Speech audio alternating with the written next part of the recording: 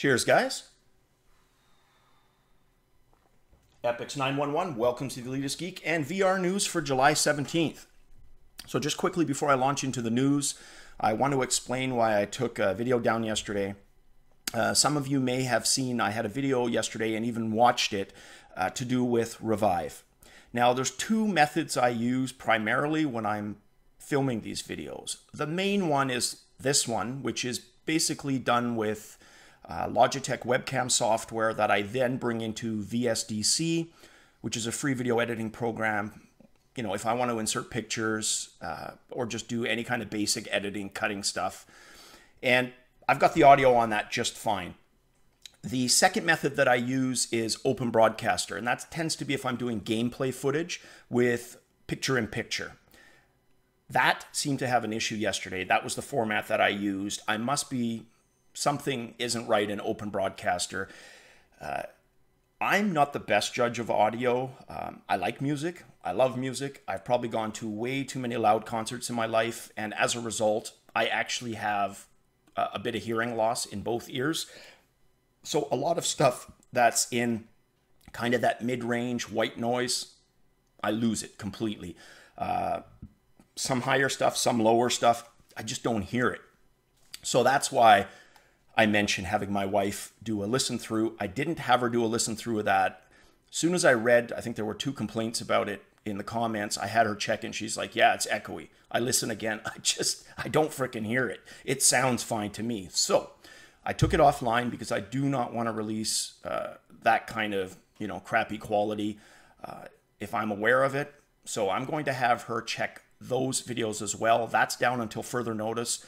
I will put the Revive video back up when I figure out the audio stuff, which is hopefully a little bit later today. In the meantime, I'm going to just continue to use this format for VR news because finally have the audio addressed on this. And I'll also use this format for kind of any opinion pieces that I do. There's one on the history of virtual reality that I'm going to release later today. It'll be done in this format, so you can count on the audio at least being, average, because I think you'll all agree this sounds a lot better. Is there room for improvement still? Probably, absolutely. But, and we'll get there, but at least that lowest common denominator, I need that to be a lot higher than what was released yesterday with that other video on Revive. So look for that as soon as I get that addressed and that picture-in-picture format. So on to the news. There is a Canadian company called Tek Gear, and they have been in the media recently for offering a free HMD. That's a free VR HMD. But before we get way too excited about that and people start climbing over each other to get a free HMD, let's take a look at the reality of what they're offering, and let's categorize it, let's evaluate it, and then we can make the decision on if it's worth it or not. So the first thing to note is it's designed as really a Google Cardboard replacement, okay? Meaning the HMD has no screens, it has no significant moving parts or technology inside. It's a plastic resin molded holder for a Google Cardboard compatible phone. In fact, those are the apps that it plays: Google Cardboard, YouTube VR, and that's basically it. With that said, obviously the most expensive component is going to be your phone. So if you have a good phone, and I'm going to put a link in the description below on a list of compatible phones, and there's even some tablets on that.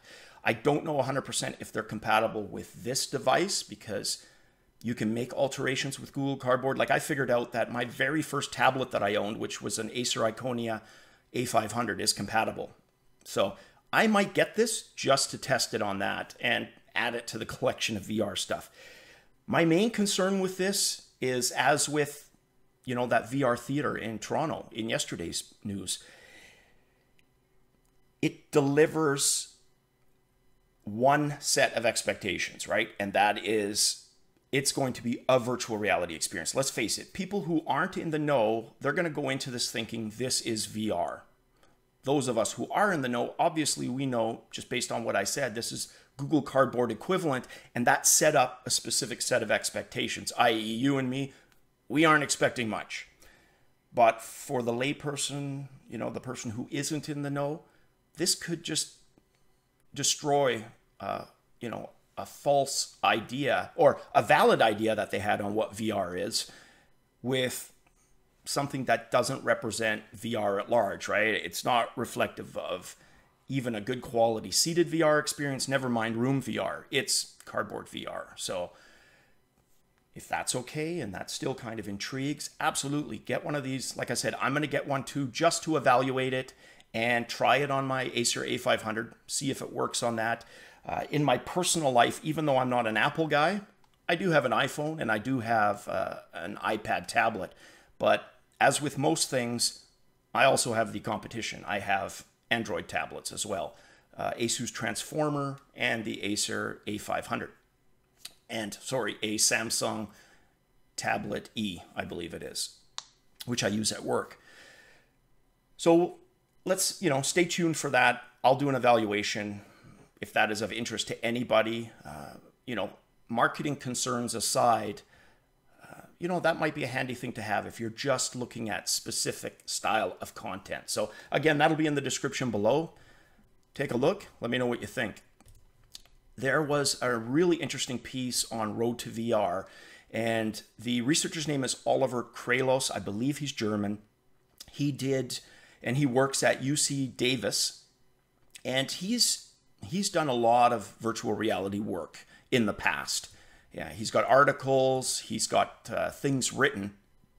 Anyways, what he did, because of the open VR software associated with the Vive product, he took apart the lighthouse and he basically set about trying to understand the tracking system and measure it, because there's certain pieces of information that are out there kind of as spec literature that, based on his findings, had kind of been turned on their ears. So let me explain. And some of this is going to be technical, so I'm going to kind of break it down.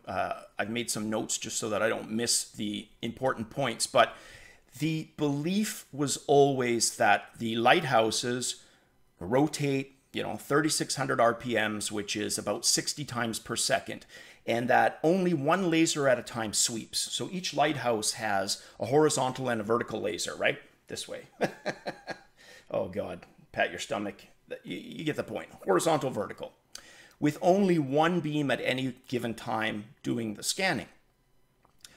At a hardware level, he found out, because the thought was this happens about every 8.3 milliseconds or 120 hertz. That's what most people were led to believe. He found that the raw data was substantially faster with a substantially lower latency time. So what he did was he ran some tests and he found that the head tracking was actually being tracked at 1 millisecond, which is crazy, crazy fast. And the controllers were being tracked at 2.7 milliseconds. So not the 8 that people thought. However, by the time it hits the software layer and goes through the conversion, it's at the higher associated rates. Now, the good news there is, you know, especially when we talk about a possible Vive 2.0, etc., the raw potential for Vive's tracking technology is crazy good. And while they're probably going to innovate on terms of the HMD, and some of you pointed out, as my personal opinion is, that it might mostly be cosmetic, possibly better or less bulk on the unit, the cabling, right? Like just a more refined unit. It's good to know that they have that much headroom to work with. So think about that. You know, without having to alter their lighthouse tech, they can focus on the other unit. So if you look at this from a brought to market with a certain subset or set of features, you can't help but admire the job that HTC and Valve have done with their product, right? They brought a fully comprehensive system to market, the Chaperone, the camera-enabled functionality. It delivers a nice, at-launch, out-of-the-box bundled experience. And with this additional tracking information, lots of headroom to grow and improve other aspects of the device, right? And that's not to take anything away from Rift. Like I said, it's a whole separate discussion. Room VR just hasn't been a focus. The technology's capable of it. We know we can use, you know, multiple tracking systems, right, at a time for the Rift. But they haven't really focused on a chaperone system or really room VR beyond that. Nothing saying you can't get out of your seat in Elite and take a couple steps this way, that way. That all works as long as you're within view of the tracking system. You can go even more distance than that, but it's not bundled that way. So really cool article. Again, that will be in the description, and I'm going to link the video as well. This guy is super technical. I'm an IT guy, and he had me looking up stuff because it was, you know, I'm good with basic math, assembly language type stuff, subtraction, addition, multiplication, division, but calculus and algebra, holy crap, just gone. So have a look. Let me know what you think.